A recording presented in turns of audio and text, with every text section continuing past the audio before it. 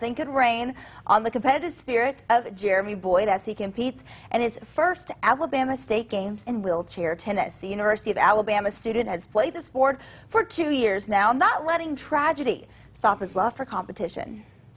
After being shot in an armed robbery, Jeremy Boyd didn't think he would compete in sports again until he found wheelchair tennis in Tuscaloosa. Well, I was minding my own business at the farmer's market, and then two of my now teammates just came up to me and were like, "Hey, do you play sports?" And I was like, "We play sports." And then they brought me to community clinics, and then the rest was history. It's the first year wheelchair tennis is part of the Alabama State Games, bringing to town the Crimson Tide. Boyd says Alabama's wheelchair tennis team works more in a week than most do in a month. Grind until it hurts, and then grinding some more.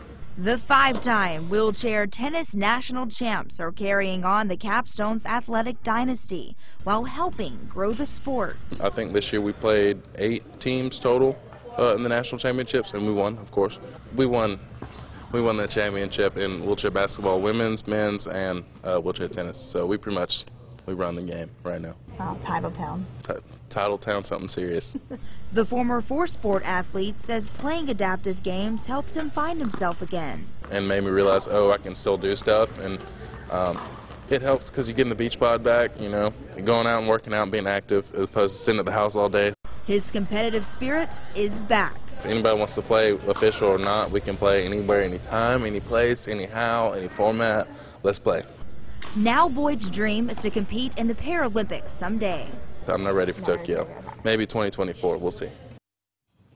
Now, Jeremy told me technology is getting better. Between robotic legs and other therapies, he's confident he'll walk again. Now, wheelchair tennis team is raking in all those titles, though, keeping the Alabama football team on their heels, Will.